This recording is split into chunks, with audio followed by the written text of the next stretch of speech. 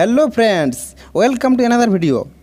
আজকের ভিডিওতে West Bengal staff selection commission 2016 সালে যে এলডিসি পরীক্ষাটা নিয়েছিল, অর্থাৎ লোয়ার ডিভিশন ক্লার্কের সে ডেসক্রিপটিভ এক্সামে আমরা কি বাংলা টু ইংলিশ ট্রান্সলেশন পেয়েছিলাম সেটা আলোচনা করব। দেখো, তোমাদের যে পিএসসি ক্লার্কশিপ পরীক্ষাটা রয়েছে আর এলডিসি যে পরীক্ষাটা হয়েছিল, দুটো কিন্তু একই লেভেলের। সুতরাং তোমরা এই ভিডিওতে জানতে পারবে যে তোমাদের পরীক্ষাতে কী লেভেলের ট্রান্সলেশনটা দেবে। আর তার আগে বলে রাখি, এই ট্রান্সলেশনটাতে কিন্তু মোট বরাদ্দ নম্বর ছিল 15, আর এখানে প্রায় 10টার মতো লাইন রয়েছে। বাংলা লাইনে যদি কাউন্ট করি তাহলে হবে 10টার মতো। সুতরাং বুঝতে পারছো যে একটা লাইনে তোমাদের প্রায় 1.5 মার্ক। তাহলে চলো শুরু করি।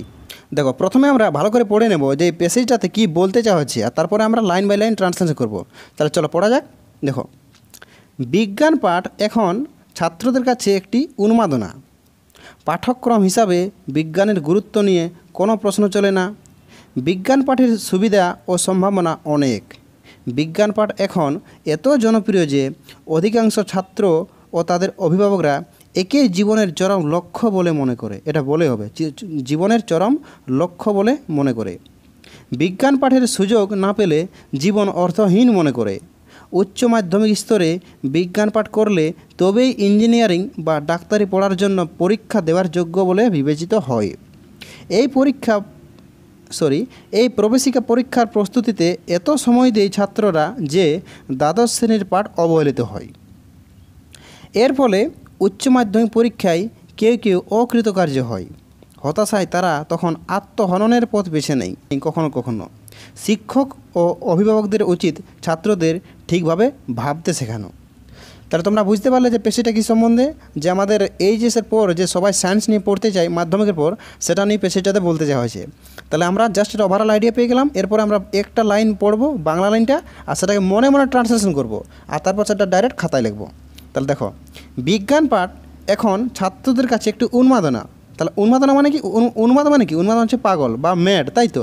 তো এখানে তো মানে অনেকটা পাগলামি টাইপের বলা যেতে পারে, তাই তো? মানে সবাই সায়েন্সে নিতে চায়, সেটাই বলতে চাওয়া হচ্ছে। তাহলে বিজ্ঞান পাঠ, তাহলে study of science has now become, এখন হয়েছে ছাত্রদের কাছে একটা উন্মাদনা। তাহলে উন্মাদনা ইংলিশটা কী হবে বলো? তাহলে এখানে কিন্তু ওই ঠিক ম্যাড ওয়ার্ডটা দিলে হবে না, এখানে আমাদের বসাতে হবে ক্রেজ। একটা থাকবে টার্ম, ভালো টার্ম রয়েছে ক্রেজ। ক্রেজ মানে কি? না, কোনো কিছুর প্রতি বিরাট একটা ঝোঁক। এই ক্রেজ ওয়ার্ডটা কিন্তু আমাদের এই সঠিক মিনিংটা নিয়ে আসছে। তাহলে study of science has now become a craze to the students, তাই তো? দেখো আমি কী লিখেছি এখানে, study of science has now A days become a craze to the students. তাহলে নাও এ ডেজ মানে আজকাল, অর্থাৎ বর্তমানে। তাহলে এখন এই বিজ্ঞান পাঠটা, দেখো বিজ্ঞান পাঠটা একটা ক্রেজ হয়ে গেছে। ক্রেজ মানে একটা ঝোঁক হয়ে গেছে, অর্থাৎ বিরাট একটা প্রবণতা দেখা যাচ্ছে যে সবাই সায়েন্সে নিচ্ছে টু দ্য স্টুডেন্টস, তাহলে স্টুডেন্টের মধ্যে। ওকে, নেক্সট দেখো, পাঠ্যক্রম হিসাবে বিজ্ঞানের গুরুত্ব নিয়ে কোনো প্রশ্ন চলে না। দেখো আমি কী করেছি, এই যে সিলেবাস, অর্থাৎ সিলেবাস হিসাবে বা পাঠ্যক্রম হিসাবে দ্য ইম্পর্টেন্স অফ সায়েন্স, অর্থাৎ বিজ্ঞানের গুরুত্বটা ক্যান নট বি কোয়েশ্চেন, অর্থাৎ প্রশ্ন তোলাই যাবে না, তার গুরুত্ব নেই, যেহেতু তার অসীম গুরুত্ব রয়েছে। ইন এনি ওয়ে, কোনোভাবেই। তাহলে এটা কিন্তু আমি জাস্ট অ্যাড করেছি, জাস্ট সেন্টেন্সটার একটু মাধুর্যটা বাড়াবার জন্য। তাহলে এই যে syllabus the importance of science can not be question in any way, কোনোভাবেই এর গুরুত্বটা কিন্তু প্রশ্ন করা যাবে না। এরপরে বিজ্ঞান পাঠের সুবিধা ও সম্ভাবনা অনেক। দেখো কত সুন্দর ছোটো ছোটো বাক্য। তাহলে সুবিধা আর সুবিধা মানে কি? সুবিধা মানে আমরা বলতে পারি অ্যাডভান্টেজ, আর সম্ভাবনা মানে হচ্ছে পসিবিলিটি, তাই তো? তাহলে বিজ্ঞান পাঠের সুবিধা ও সম্ভাবনা অনেক। তাহলে study of science has much advantage and possibility, তাই তো? দেখো কী লিখেছি এখানে, অলসো, দেখো একটা অ্যাড করেছি জাস্ট এটা লিঙ্ক করার জন্য, অর্থাৎ এখান থেকে যাতে এই সেন্টেন্সটা খাপছাড়া না হয়ে যায়, এই জন্য আমি অলসোটা অ্যাড করে দিয়েছি। তাহলে also the study of science has much advantage, অনেক এর সুবিধা রয়েছে, অ্যান্ড পসিবিলিটি, অনেক সম্ভাবনা রয়েছে।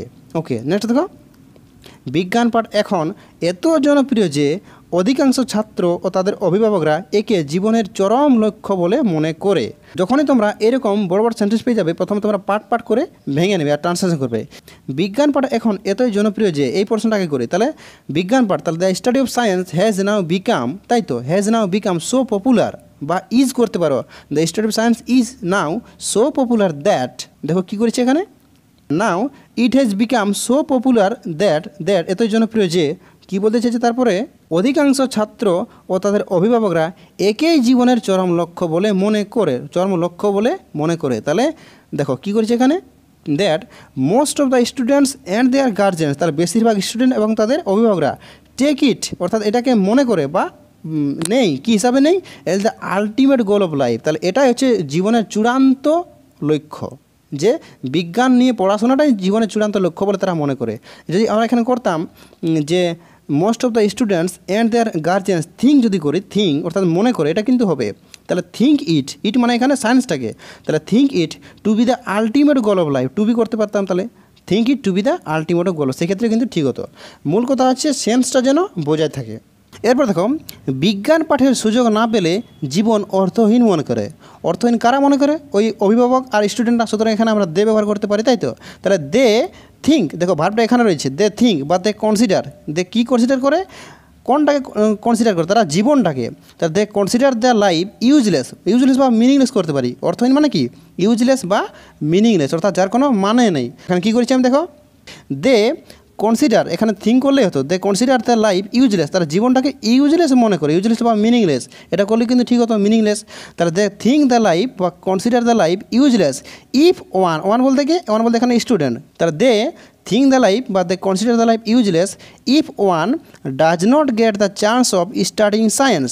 তাহলে যদি কোনো স্টুডেন্ট সায়েন্স নিয়ে পড়তে সুযোগটা না পায়, চান্সটা যদি না পায়, সেক্ষেত্রে তারা জীবনটাকে একেবারে অর্থহীন মনে করে। ওকে, নেক্সট দেখো, উচ্চ মাধ্যমিক স্তরে বিজ্ঞান পাঠ করলে তবেই ইঞ্জিনিয়ারিং বা ডাক্তারি পড়ার জন্য পরীক্ষা দেওয়ার যোগ্য বলে বিবেচিত হয়। এখানে কিন্তু আমি নিজের সুবিধার্থে সেন্টেন্সটা একটু ভেঙে ফেলেছি। কী করছি? যে তারা একমাত্র তারাই চান্স পাবে এই পরীক্ষাতে বসার যাদের উচ্চ মাধ্যমিকে সায়েন্স ছিল। অর্থাৎ আমাদের সেন্সটা কিন্তু একই থাকছে, তাই না? কী করেছে এখানে দেখো, অনলি দোজ, অর্থাৎ কেবলমাত্র সেই সব স্টুডেন্ট বা সেই সব ব্যক্তিরা who have studied science in higher secondary level, যারা তাদের এইচএস লেভেলে সায়েন্স নিয়ে পড়াশোনা করেছে, আর কনসিডার। দেখো এখানে কিন্তু সেন্টেন্সটা আমি একটু কমপ্লেক্স বানিয়ে দিয়েছি, যেহেতু ওখানে কিন্তু আমাদের ট্রান্সলেশন কমপ্লেক্স ছিল। তাহলে অনলি দোজ, তাহলে সেই সব ব্যক্তিরা যারা, এখানে ভার্বটা কিন্তু এখানে রয়েছে, দোজের ভার্ব রয়েছে এখানে আরে। তাহলে only those who have studied science in higher secondary level R consider eligible, মানে যোগ্য বলে বিবেচিত হয়। কোথায়? Two seat for the examinations, তাহলে সেই সব পরীক্ষাতে বসার যোগ্য বলে বিবেচিত হবে of engineering and medical science. Next দেখো, এই প্রবেশিকা পরীক্ষার প্রস্তুতিতে এত সময় দেয় ছাত্ররা যে দ্বাদশ শ্রেণীর পাঠ অবহেলিত হয়। দেখো এখানে এত ডট ডট ডট যে এটা আছে, সুতরাং সো আর দ্যাট, আমরা জানি সেটা so R dot dot dot that.